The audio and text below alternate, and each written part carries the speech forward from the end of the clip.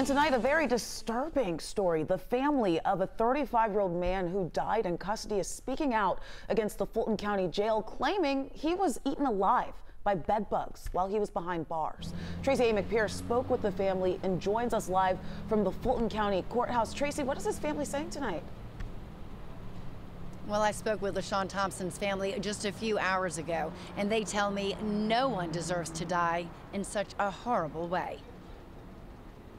He was like an everyday person that liked to laugh, play, watch TV. He loved music. Brad McRae says after not speaking with his brother Lashawn Thompson for a while, he found out last year he'd been arrested in Atlanta in June and in September died in the Fulton County jail.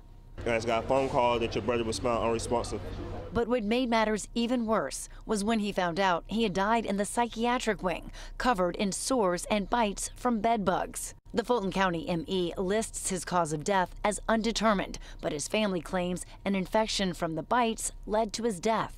The pictures of Thompson's dead body covered in bites are graphic, and the pictures of his cell show the filthy conditions. Getting a loss was unbearable, something nobody should see those type of pictures.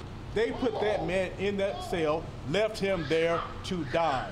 On Thursday afternoon, McRae and his family joined attorney Michael Harper to bring attention to Thompson's death and demand change. Asking for a criminal investigation and asking for the jail to be shut down. We reached out to the Fulton County Sheriff's Office about the family considering a lawsuit, and they responded with condolences for Thompson's family.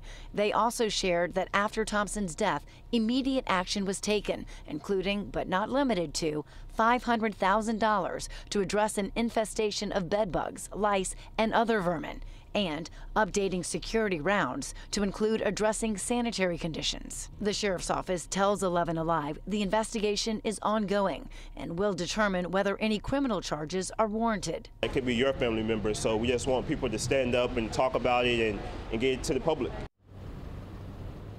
Now, their attorney tells me they plan on filing a lawsuit against the Fulton County Sheriff and detention officers once they have proof that the bug bites led to the infection that caused his death. They tell me that could happen in the next 2 months. All right, Tracy, thank you.